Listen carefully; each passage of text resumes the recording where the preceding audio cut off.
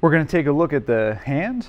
We'll go through all the features and the muscles here. We'll start on the palm side of the hand. So we're just going to hold the thumb out like this. And we look in this region here. First thing you're going to notice is this piece of connective tissue in the middle that we're outlining here. This is called the Palmar Aponeurosis. Once you find that Palmar Aponeurosis, you can see that we can take this and reflect it down. It's going to uncover some other things underneath. Put that back in place. And coming off of the medial side of the Palmar Aponeurosis, we have a muscle right there, which is called Palmeiras Brevis. So it goes from the aponeurosis, and then you can see that Palmeiras Brevis, if we kind of flip this over, would lay on top of these muscles over here, which go out to the little finger on that side. So we got Palmeiras Brevis right there. Its counterpart would be one we've identified before, which is Palmeiras Longus down here. So this and that both attached to that Palmar Aponeurosis. We're going to just take Palmeiras Brevis and move it out of the way like that. And once we do that, we uncover this area here, this area over there. Those are eminences. The one going up towards the thumb here is the thenar eminence there, and on the other side we have the hypothenar eminence. So we have muscles located in each one of the eminences, and they're going to be mirror images of each other. So we're going to have three muscles going over here towards the thumb, and we're going to have three muscles going over here towards the little finger. So those three are going to be, you're going to have one here, two there, third one here. You can also see it coming out this side a little bit too.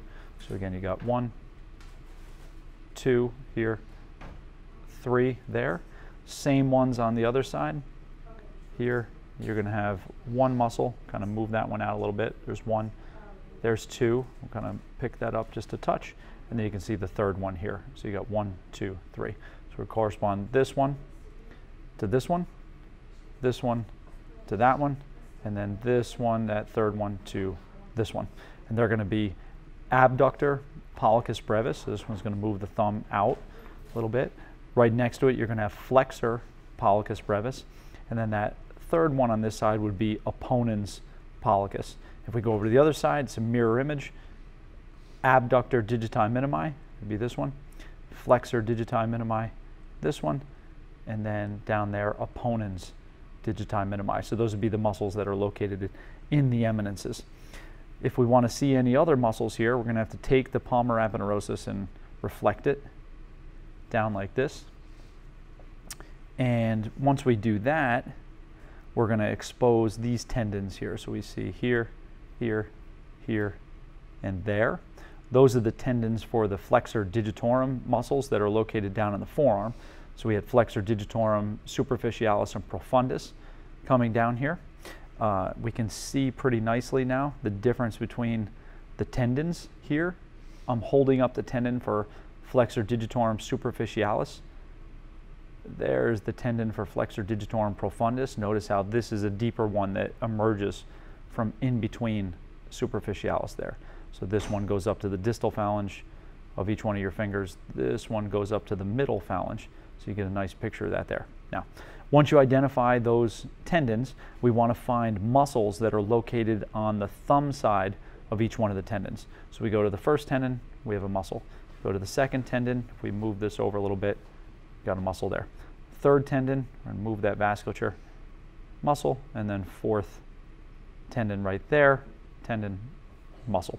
These are your lumbricals, and we have a first lumbrical, second lumbrical, third lumbrical, fourth lumbrical there. All right, so you got all those. Lumbricals are going to, if my fingers are extended and I go from extension to hyperextension, like that, and ignore what's happening in my thumb, just the digits 2 through 5, like that, right? And when I do that, my metacarpals flex and my phalanges hyperextend, like that. And that's what the lumbricals will do in this area.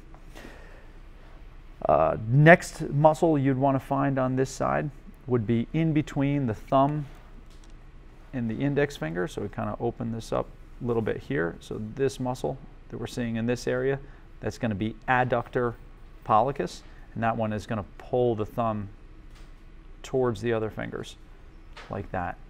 So we get that one there. And then the last set of muscles you would find on this side would be your Palmar Interosseous muscles. Now they're going to be down deep underneath of all these tendons and underneath of the lumbrical muscles. So we're not going to move them out of the way right now, but they would be in between the metacarpals underneath of these things. So we're going to have 3 Palmar Interosseous muscles. And if we have Palmar Interosseous, then we're going to have ones on the opposite side of the hand, which we're going to flip the hand over like this. And we would have dorsal interosseous muscles. So on this side, those are the only muscles we're going to have.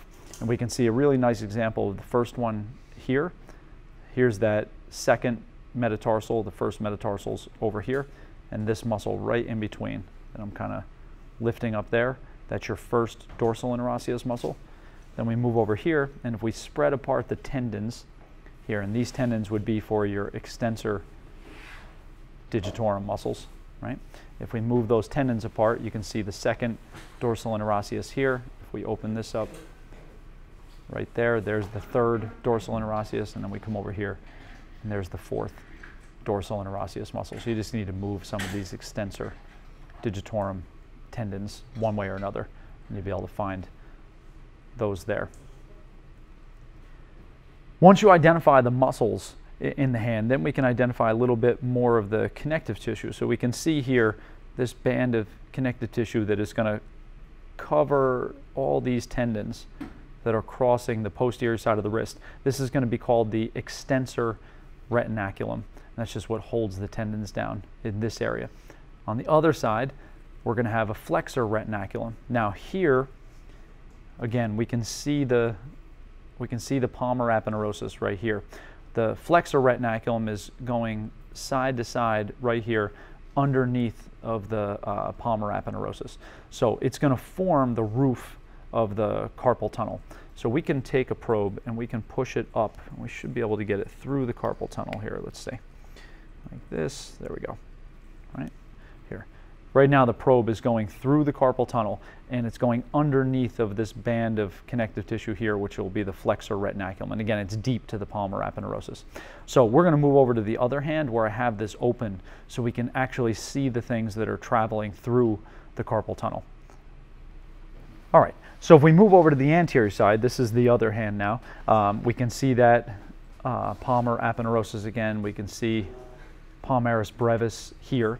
Now, if we move Palmeiras Brevis over like this, and then we take this and open it up here, you can see right here is a cut section here, and you can see the other side of that same thing right along here. So from here to right there, that's the flexor retinaculum. So it's a band of connective tissue that would have covered over this area. That means everything we're seeing here are things that would be inside the carpal tunnel. So first thing we would see is this here. That's your median nerve. You can see that coming through.